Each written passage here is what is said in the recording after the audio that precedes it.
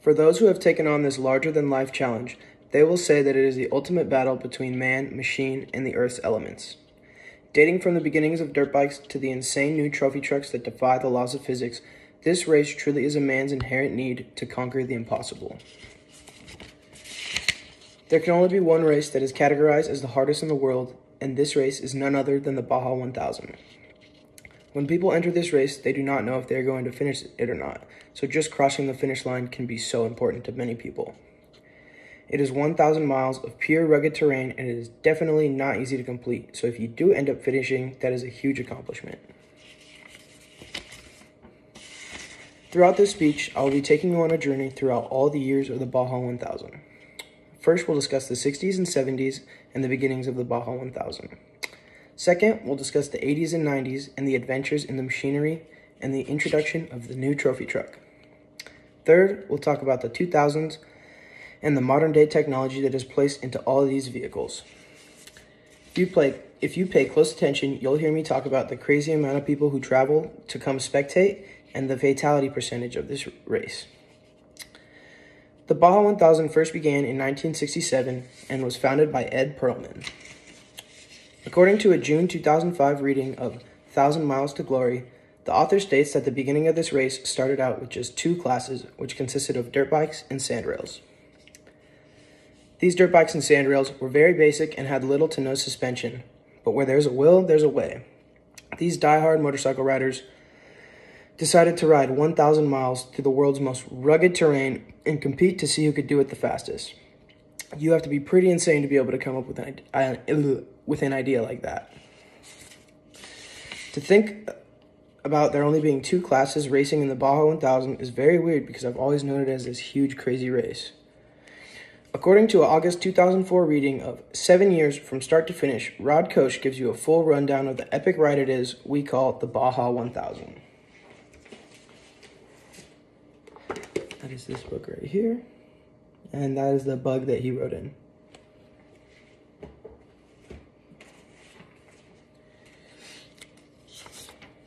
Koch was a driver of a Baja Bug, which was in a sandrail class. In the very first years of the Baja 1000, he was one of the best drivers and was always pushing to win the race. He loved this race so much that he wrote a whole entire book about it. Throughout this novel, he talks about the 7 gruesome years it took for him to finally reach the top of the podium. In 1975, Rod Koch was finally able to conquer the Baja 1000 and take the first place trophy home with him. This novel gives you a great rundown in detail of just how tough you have to be to compete in the world's hardest race. Through the beginnings of this historical race, though the beginnings of this historical race have quite some stories of their own, the later years only get better and better. During the 80s and 90s, there were many new upgrades that took place in the motor vehicle industry that changed the game forever. According to the Score International Off-Road Racing website, Last Access, March 18, 2021, the first ever year that the trophy truck was introduced was in 1994. Here are just some basic pictures of a trophy truck. And here's another one that I printed out. They're pretty cool. There was very little rules to what could and couldn't be done as modifications to these trophy trucks, so the race teams were making these cars go as fast as possible over the rough terrain that was in front of them. Traveling at speeds of up to 140 miles per hour and destroying everything in its path, these trucks took this race to a whole new level. With great performance out of a vehicle, there's going to be great costs. These trucks can run you anywhere from $600,000 to $1 million, depending on how far you go with upgrades. I guess it is safe to say that there's nothing else on the market that could even come close to competing with one of these trucks. According to Baja Bound Adventures, Last Access, March 18th, 2021, the 80s brought us some of the most famous Baja legends. Throughout these years, guys such as Rod Hall, Walker Evans, and Mikey Thompson walked into the scene of Baja racing. Each of these men play a huge role in today's aftermarket off-road industry. This is due to the fact that they all created it. They all happen to have 5 first-place wins in the Baja 1000. And I will be showing some of the race courses that all these men raced on.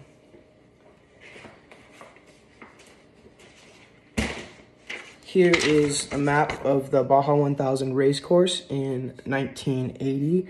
You can see this black line is the course that they took.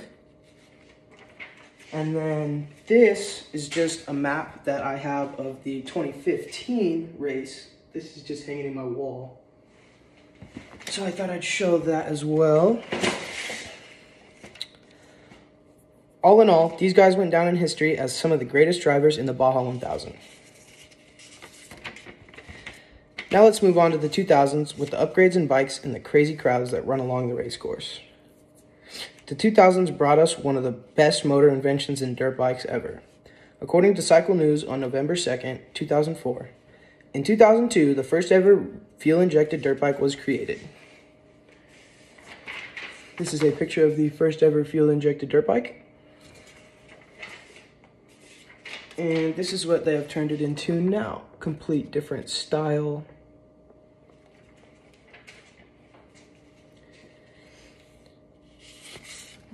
With the fuel-injected dirt bikes came better performance for the Baja 1000 race.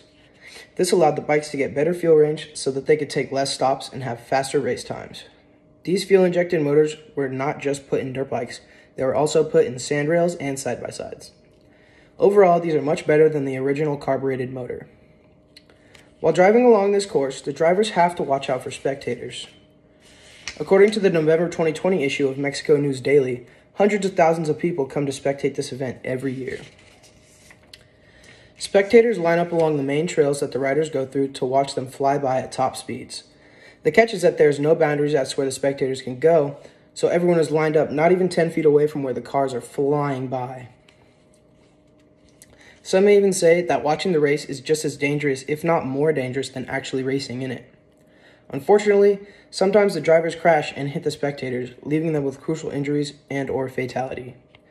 Another thing about these spectators is that some of them will set up booby traps in the middle of the trails so that the riders will crash and get hurt just for their own enjoyment. The 2000s was a crazy and very crucial time for the development of the Baja 1000. Throughout this speech, you have learned about the importance of this legendary race. We have gone from the 60s to present day, marking all of the major changes in the industry. This race will always be remembered in history as the most dangerous race in the world. From starting out with just one man with a dream to becoming one of the most well-known races around the world, this race truly proves that anything is possible if you put your mind to it.